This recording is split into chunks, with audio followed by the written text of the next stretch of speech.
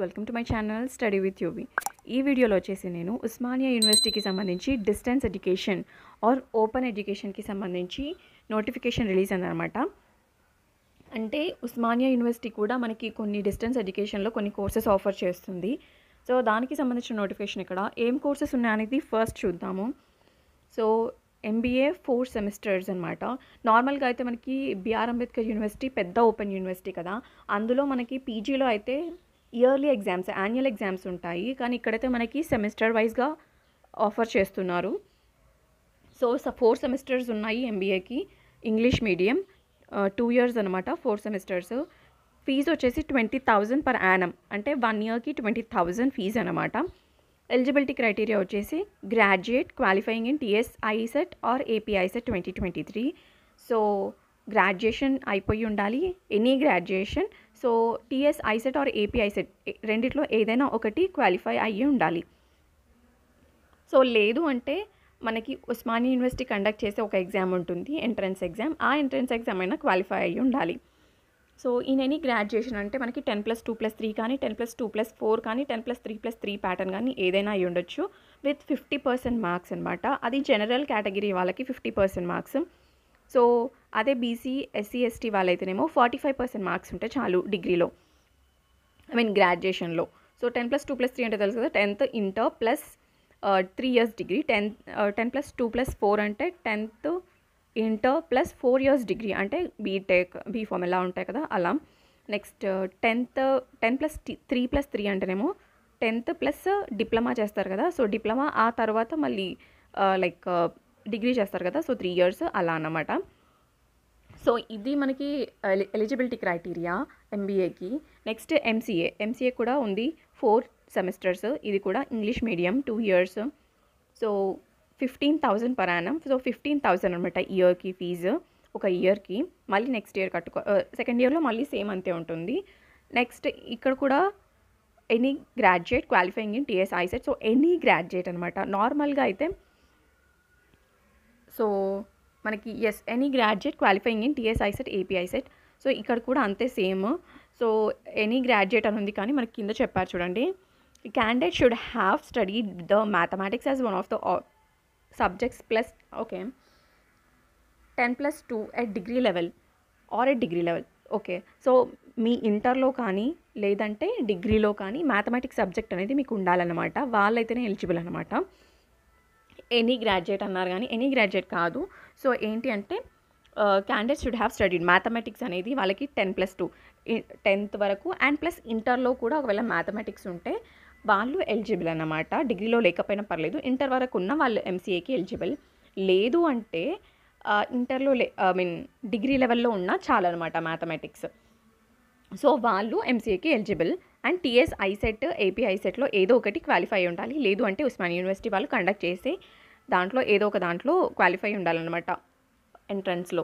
So same 45% అనేది BC SC ST వాళ్ళకి గ్రాడ్యుయేషన్లో ఉండాలి మార్క్స్. సో జనరల్ కేటగిరీలో 50% మార్క్స్ అనమాట. నెక్స్ట్ వచ్చేసి MA Hindi. So MA Hindi medium.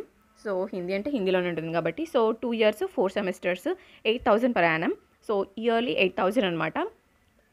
Eligibility criteria any graduate who studied in Hindi medium up to 10th class or SSE or Hindi as a subject in graduation. Yes, so ఎవరు eligible అంటే 10th class వరకు హిందీ మీడియంలో చదివిన వాళ్ళు eligible. లేదు అంటే హిందీ అనేది ఒక సబ్జెక్ట్ లాగా గ్రాడ్యుయేషన్లో చేసుంటే, అంటే మనకి బీఏ లింగ్విస్టిక్స్ అని ఇలా ఉంటాయి కదా, సో బీఏ ఇన్ హిందీలోనే బీఏ చేసుంటే, ఒక లాంగ్వేజ్గా కాకుండా ఒక సబ్జెక్ట్ లాగా హిందీని చదివి ఉంటే వాళ్ళు ఎలిజిబుల్ అనమాట. Next MA Urdu medium 2 years 4 semesters 8,000 ఇది కూడా fee. Any graduate who studied in Urdu medium up to 10th class. Same దానిలాగే హిందీలాగే ఇక్కడ కూడా ఉర్దూ మీడియంలో 10th class వరకు చదివి ఉంటే వాళ్ళు ఎలిజిబుల్. లేదు అంటే ఉర్దూలో గ్రాడ్యుయేషన్ చేసి ఉంటే వాళ్ళు eligible. Next MA Telugu Sanskrit. So Telugu medium ఉంది, ఇంగ్లీష్ మీడియం కూడా ఉంది, అంటే సాంస్క్రిట్ ఇంగ్లీష్ మీడియంలో కూడా ఉంటుంది కదా, సో అది Telugu and Sanskrit. So 2 years 4 semesters 8,000 ఇది కూడా ఫీజు. ఎనీ గ్రాడ్యుయేట్ అనమాట, దీనికి గ్రాడ్యుయేషన్తో పని లేదు. So any graduation, so particular graduation ఏం అవసరం లేదు.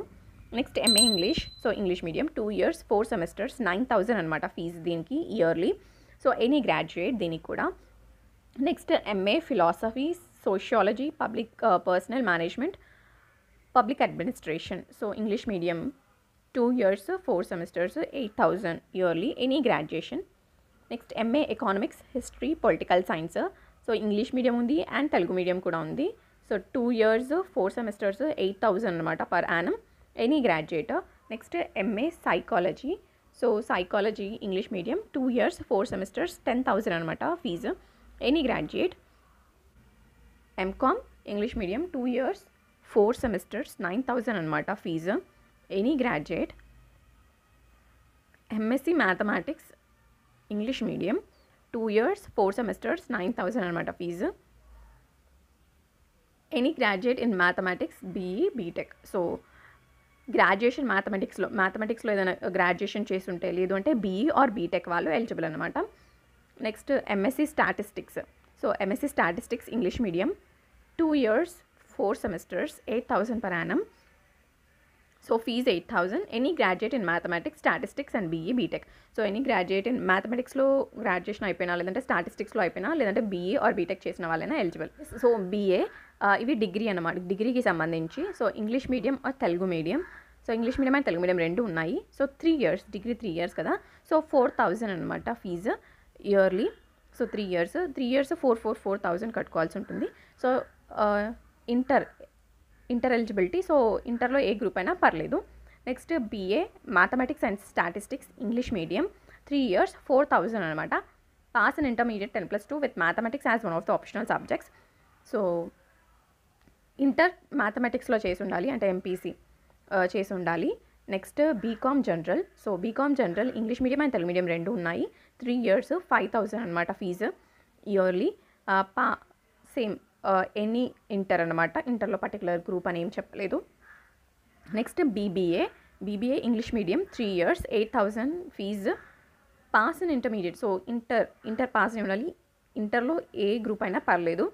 నెక్స్ట్ డిప్లొమా కోర్సెస్ వచ్చేసి advanced diploma in mathematics, మ్యాథమెటిక్స్లో advanced diploma అయితే English medium 1 year course 2 semesters ఉన్నాయి.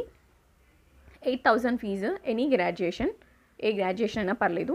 Next advanced diploma in English language teaching, so English language టీచింగ్కి సంబంధించి advanced diploma English medium 1 year 2 semesters 8,000 అనమాట fee any graduation. Advanced diploma in business management, so business మేనేజ్మెంట్లో advanced diploma English medium 1 year 2 semesters 8,000 fee any graduation.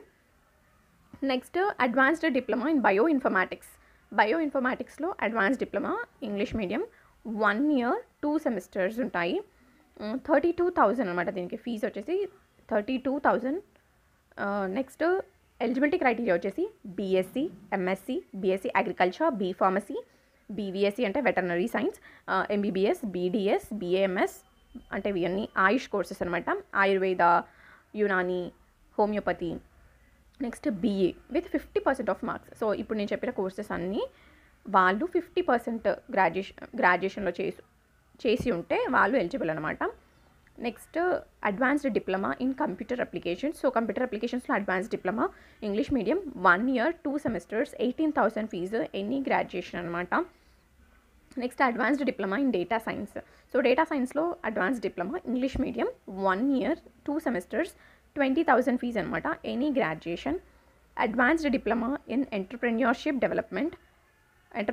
డెవలప్మెంట్లో advanced diploma English medium 1 year 2 semesters 15,000 any graduation. Next diploma in Vedic ఆస్ట్రాలజీలో diploma Telugu మీడియంలో ఉంది 1 year 2 semesters 8,000 any graduation. Advanced diploma in Vedic astrology, so Vedic ఆస్ట్రాలజీలో advanced diploma, అదేమో diploma పైన చెప్పింది, ఇదేమో advanced diploma.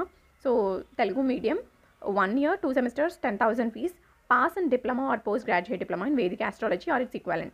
So దీనికి వచ్చేసి మనకి ఎలిజిబిలిటీ క్రైటీరియా ఏంటంటే డిప్లొమాలో పాస్ అయ్యి ఉండాలి, ఇంతకుముందు డిప్లొమా చేసి ఉండాలి దాంట్లో వేదిక్ ఆస్ట్రాలజీలో, లేదా పోస్ట్ గ్రాడ్యుయేట్ డిప్లొమా చేసి ఉండాలి వేదిక్ ఆస్ట్రాలజీలో, వాళ్ళు eligible. Next certificate course in yoga, so యోగాకి సంబంధించిన సర్టిఫికేట్ కోర్స్ అనమాట ఇది. So certificate course English medium 6 months మాత్రమే ఈ course. So 6 months course 6,000 fee. So దీనికి ఎలిజిబిలిటీ వచ్చేసి ఎస్ఎస్సి ఐ మీన్ 10th దానికి సంబంధించి. సో 10th పాస్ అయిపోయిన వాళ్ళు ఎవరైనా సరే చేసుకోవచ్చు. సో 10th తర్వాత ఇంకెంతైనా ఉండొచ్చు. సో మినిమం అయితే 10th పాస్ అయిపోయి ఉండాలి. సో ఇవన్నమాట మనకు వాళ్ళు ఆఫర్ చేసిన కోర్సెస్ పీజీలో, డిగ్రీలో అండ్ డిప్లొమా కోర్సెస్లో. సో ఇక్కడ వచ్చేసి మనకి any of the notified courses will be offer subject to an enrolment of minimum 50 candidates.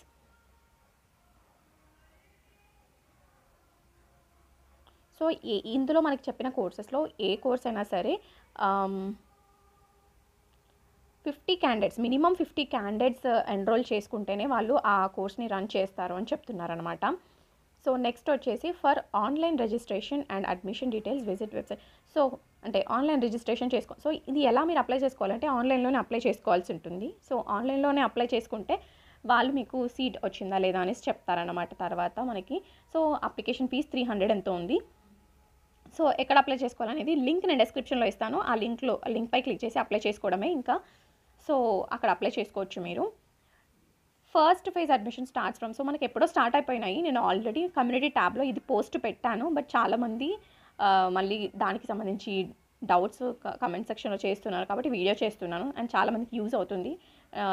Subscribers నా సబ్స్క్రైబర్స్ చాలామంది బీఎడ్ చేసే వాళ్ళు ఇలా ఉన్నారు కాబట్టి వాళ్ళకి చాలా యూజ్ అవుతుంది చేయాలి ఓపెన్లో అనుకుంటే, కాబట్టి చేస్తున్నాను. సో జూలై 20th స్టార్ట్ అయిపోయింది మనకి. ఇంకా ఆగస్ట్ 31st వరకు ఉంది డేట్. ఇంకా చాలా రోజులు ఉంది. సో చేసుకోండి. ఆగస్ట్ 31st వరకు ఉంది కాబట్టి. So as per UGC regulations the degree obtain through. So ఈ ఓపెన్ డిగ్రీలో మనం చేస్తే యూజీసీ రెగ్యులేషన్స్ ప్రకారం it's equivalent to regular degree అనమాట. మనకి ఓపెన్ డిగ్రీ అని రాదు. మనకి సర్టిఫికేట్లో ఓపెన్ డిగ్రీ అని అయితే రాదనమాట. రెగ్యులర్ డిగ్రీ కిందకే పరిగణిస్తారు దీన్ని. So it's equivalent to regular degree. So regular degree కిందకే వస్తుంది అనమాట మనం ఇందులో చేస్తే.